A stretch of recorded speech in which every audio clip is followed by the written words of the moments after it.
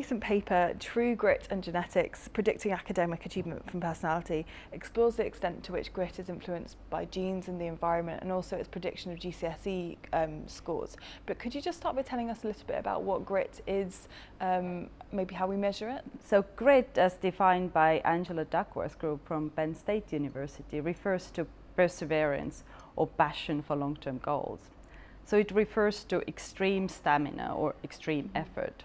So people who are grittier tend to pursue the goals regardless of any failures or obstacles on the way. And grit has two subscales, perseverance in effort and consistency of interests. Perseverance of effort item was setbacks don't discourage me, and consistency of interest item was I often set a goal but later choose to pursue a different one. And in recent years, research has shown that grit is a significant predictor of school achievement and also just life success in general. However, the critical limitation of the studies to date is the use of highly selected samples. For example, postgraduate or undergraduate students or teachers or spelling competition finalists. So our goal was really to explore how grit relates to school achievement using UK representative sample of 16-year-olds. So, as you mentioned, children can differ in how perseverant they are. Well, some will kind of give up at the first hurdle. Some children, keep on going until they've solved that maths question. But could you tell me how much of this difference between people, between children, can be explained by genes, and how much can be explained by the environment? So using a twin method that compares identical twins who share 100% of the genes to fraternal or dizygotic twins who share on average 50% of the segregating genes, we were able to calculate the heritability for grit. So we showed that the heritability for grit, just as any personality trait, is modest. So around a third of the variance or the individual differences between people explained by genetic factors. Shared environmental factors explain no significant variance in grit, and non-shared environmental factors, so these are environmental factors that do not contribute to similarities between twins who grow up in the same family and attend the same school, explain the rest of the variance in grit.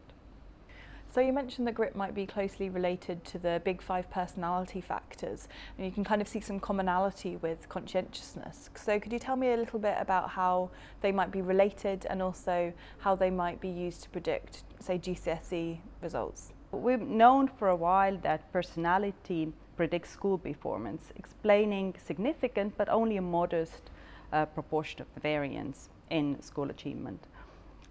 So in our study, we showed that personality factors altogether explain 6% of the variance in the GCSE exam results.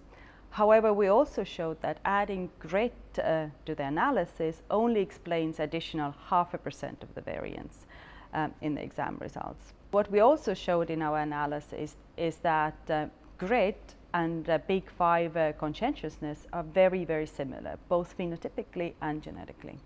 So that's really interesting, so that 6% of individual differences in GCSE results being explained by those big 5 personality factors.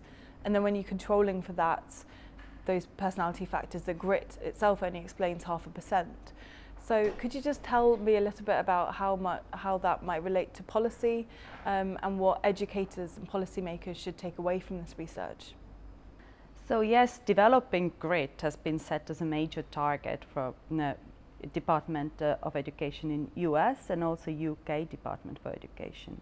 However, we believe that the results of our study should really warrant some concern in the educational policy directives in US and in UK. Grit only explains 0.5% of additional variance when we control for other personality factors. That doesn't mean that grit can't be trained, or indeed it is not beneficial, but we believe that more research should be done into intervention or training programs before concluding that these intervention or training programs are really indeed beneficial and they indeed improve educational achievement and life outcomes in general.